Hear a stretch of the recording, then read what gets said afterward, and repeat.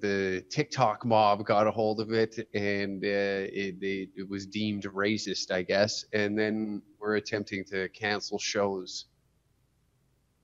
So did they reach out to you directly and say this joke is what caused us to not want to host you guys anymore? The venues itself, Yeah. no, they not to me directly.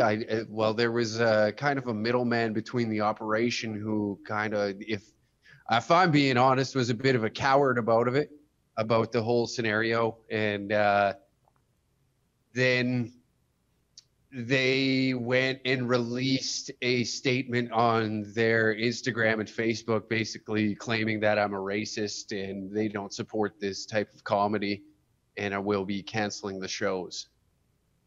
Yeah, something I'm seeing a lot of is the indirect, way of going about this. I know for my pal Ben Bankus, they just emailed him the night before, having known about him for weeks, and they sort of leave it to the last minute and they say, "Oh, we'll have no problem booking you somewhere else." Like, well, that's not your job, but also it's kind of like a slap in the face to wait to the last second.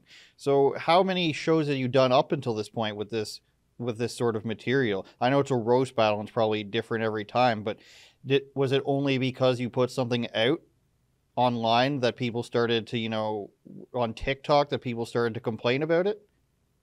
Yes.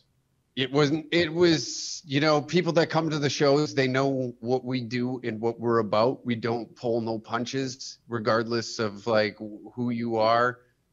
Everything's on the table, especially in roast battles. You see the watered down versions on networks, and to us, that isn't roast battles. So we, since I've like connected with like Brett Forte and Sam Walker, we have then took it upon ourselves to like go the extra step with roast battles, and some comedians are terrified of it and some aren't, and those that aren't are welcome to test their skills on our stages.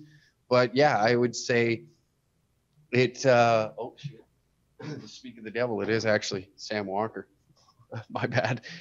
um yeah, that particular roast joke then grabbed the attention of some people, and they took it upon themselves to try and call venues that they Oh weren't even god. going to attend anyways. It's not even in their area, from what I seen online of what people were posting and how many times they were calling and harassing venues to try and get them to submit in canceling shows. So unfortunately, 2 out of the 3 shows that we had booked at that time then pulled out of of